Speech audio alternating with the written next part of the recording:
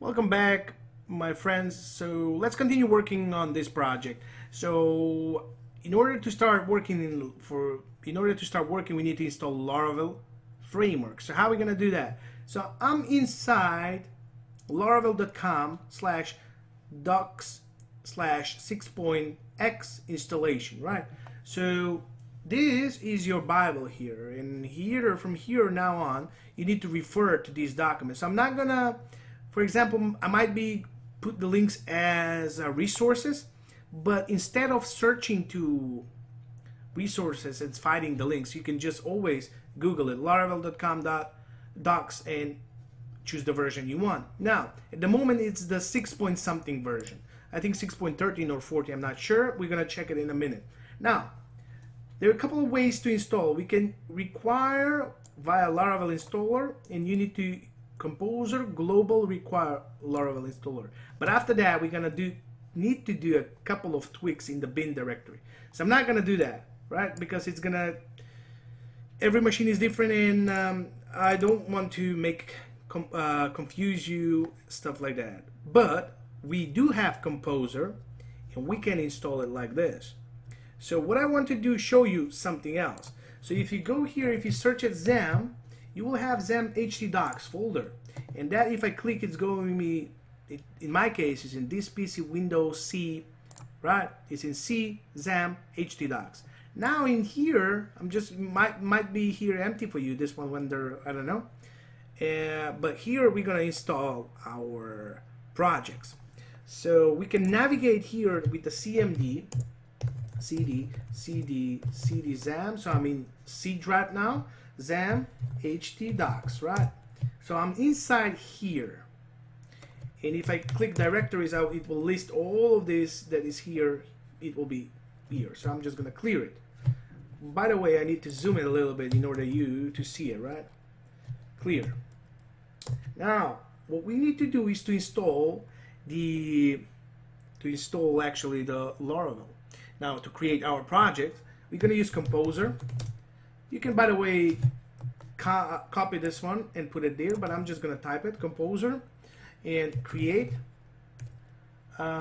project. So here I will say prefer dist space Laravel, and after that we need to specify the name of our project. Here be, for example, it will be intro, right? Intro. And also here you can put a version you want, for example 6. In my case it may be 7, but you don't need to put it right now. Just I'm gonna show you, and I'm just gonna click enter, and I'm gonna pause this because it's gonna take a while, and I'm gonna show you the output after that. So you see it's already installing, but I'm just gonna pause it, right? Now the installation is complete, everything is successful. You should see this successfully, and this might be a little bit different in your place, because if you're installing the latest version, it will be probably different. Now, if I go here in XAMPP htdocs, I see this folder entry. If I go inside, they're all project files that we just created from that project. So that's pretty much it. This is how you install. Now if I go PHP Artisan, for some reason I do have a problem here. I need to restart. I need to exit here, and I need to go again to CMD. So I'm just gonna zoom in, CD again, CD XAMPP htdocs, and I have the intro, right? So I'm inside intro, and if I go now PHP Artisan, it should list all of the available commands. We're gonna go through some of them, just short, but this is what you should have. And also what we can do here is the options is version. Now let's check my current version, PHP Artisan -- version. Very good. So I'm working in 6.14 Laravel framework, and that's the version. You might have 7, you might have even bigger number, but if I haven't updated the course, I will update it. But if you want to follow me with the same, because you can follow me with the same version number, so how you can do this? Or even if you want to install even the older version, like 5 point something, you can easily do this. So you say composer, create. Oh, yeah, I mean inside, I'm just gonna go CD one more. I'm just one step back, and I want to be in HDocs. I don't want to be in the intro because there the project will be created there, so I don't want it. So now I'm just gonna say composer, create. Actually, if I composer, create. I want to use the up and arrow keys, but because I restarted the CMD, I will not be able. So I will say prefer this, and I will say Laravel, and let's say intro 1 because I already have intro, and I want to say in quotes 6.6 dot star, and this, if I hit it enter, it should create another fresh installation with the latest, yeah, here it is, with the latest Laravel framework, right? So this is how you can install any of other, for example, if you want a 5.8. Now let's do, if you want a 5.8, I think so they have it included here somewhere. So you click 5.8, and here it is. Even you can install 5.8, and I'm just gonna copy that one. We're just gonna wait, or I'm just gonna pause. Here it is, it's installed, right?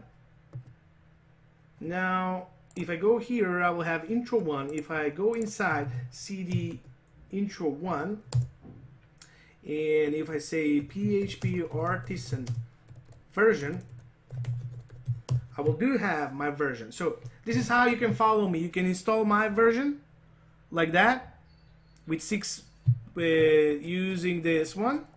Wait, 6 dot star. But for some, I don't know, if you're searching on the internet, you find some solution that's in older version and you want to test it. This is how I'm just gonna go back CD again. This is how I'm in HDocs now, and I want to install 5.8 dot, and that will install maybe 24, 30, I don't know what was the latest here version. So it will create another project called block with the latest version, and now if I hit enter, and I'm just gonna pause it, right? Here it is, it's running, but I'm gonna pause it just to see, not to waste your time. Now the installation is complete, and if we go here, I do have the block, and now let's check it out. Let's go CD block inside, and let's say PHP artisan version, and it should give me, here it is, Laravel framework 5.836, right? So this is how you can install old version, and I'm showing you this because now you know how to install a new version, current version, with, wait, where was it? Oh, I don't have it.